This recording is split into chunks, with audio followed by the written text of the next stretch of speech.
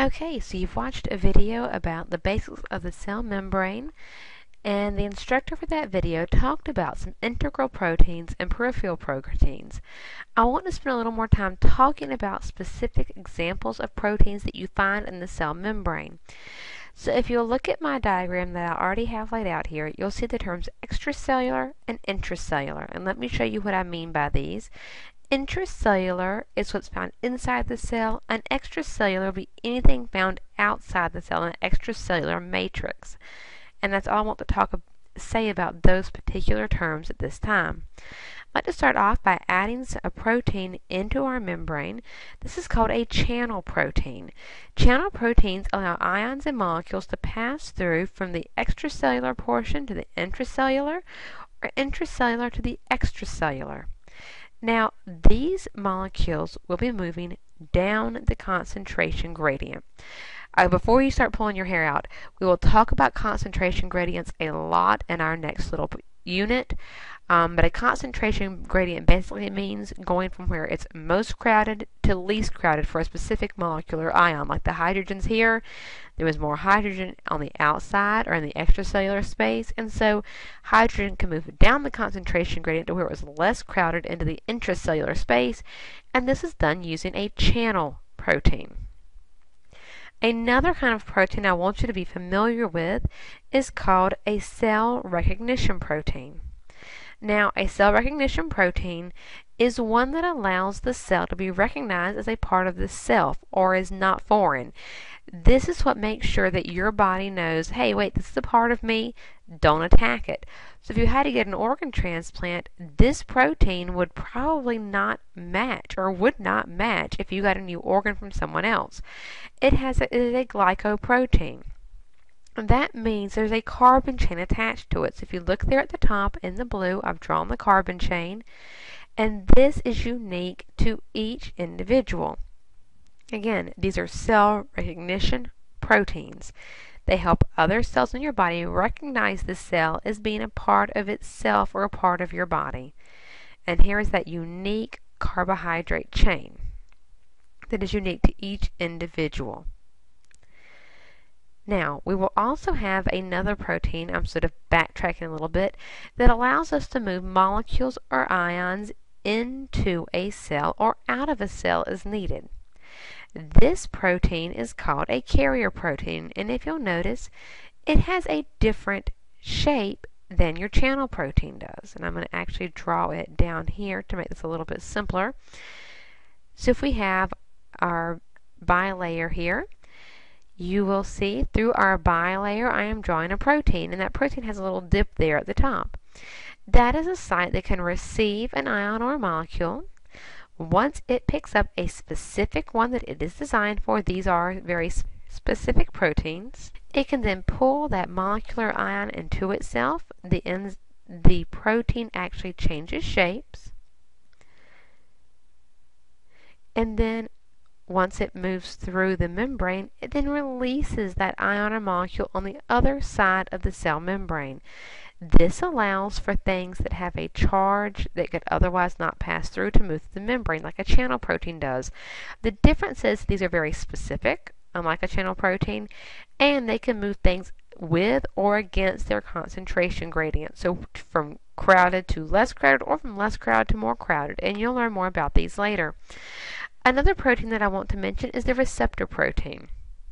Now, receptor proteins, like carrier proteins, are very specific. They are targeting specific molecules. However, they are not just looking for these molecules to bring them into the cell, although they sometimes function to help with that. These receptor proteins really are looking for a signal. They're watching for a signal in the form of a molecule to tell a cell to perform a specific function. So when a receptor protein finds what it's looking for and binds to it, it will signal for the cell to perform a specific action. Now, another type of protein I want to talk about is the junction protein. I'm drawing one in here in this plasma membrane, but I'd also like to draw it showing really what its function does. It's sort of hard to see here. So I'm going to draw this junction protein down here. We have a phospholipid bilayer here, another one there. These are two separate cells. On either side of these membranes, you have intracellular regions, and in the middle, you have the extracellular region. Remember, this is two different cells. This is the space in between them. And a junction protein, as you might guess, connects these two cells. And it's sort of like a channel protein, but it connects to a secondary one that is attached in another cell, that's embedded in another cell membrane. What this allows is for a signal to pass from one cell directly to another. So this is how, like, your muscle cells can all contract simultaneously, is these junction cells allow them to pass a signal from one cell to the next and allow cells to communicate with each other, and they also help hold cells together and bind them. So these are very important for cellular communication. The last type of protein I want to mention is the enzyme. Last protein as far as your membrane is concerned. Enzymes may be embedded directly in the cell membrane. We will spend a lot of time discussing enzymes later, but again, they are just briefly, these are a specific enzyme that allow reactions to occur at a rate that is usable by living organisms, and that will make a lot more sense to you after your next unit. So let me just go ahead and summarize things down a little bit. I want to sort of draw this to a conclusion. If you'll take a look here, I've got a final chart. Cellular protein functions. You have the 6 different types of cellular proteins I mentioned in this video, and I mentioned them all very briefly. You have channel proteins. These are not specific. They don't change shape. They allow ions or molecules to go down their concentration gradient, entering or leaving a cell. You also have carrier proteins. These are specific, they do change shape, and they can allow ions or molecules to move up or down their concentration gradient. So both channel and carrier proteins provide the function of moving materials into and out of the cell. The difference is the carrier proteins are more specific, they change their shape, and they have the ability to actually move material against the concentration gradient or from an area where it's not very crowded into a very crowded area. And this, like I said, will make a little more sense later on. Just keep it in mind for now. There are also cell recognition proteins in your cell membrane. These help cells differentiate which cells belong within the organism and which ones are foreign. This is so important for your immune system so it can recognize the cells. Wait a minute, this is invasive, it's a bacteria, it's a cell from somewhere else, we need to destroy it.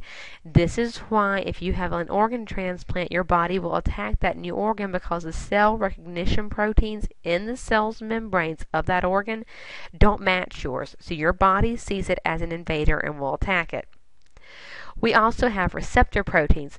These, like carrier proteins, are very specific. They're looking for a specific signal to trigger a reaction in the cell. You'll hear more about these a little bit later. There are also junction proteins. These connect cells and allow signals to pass between cells.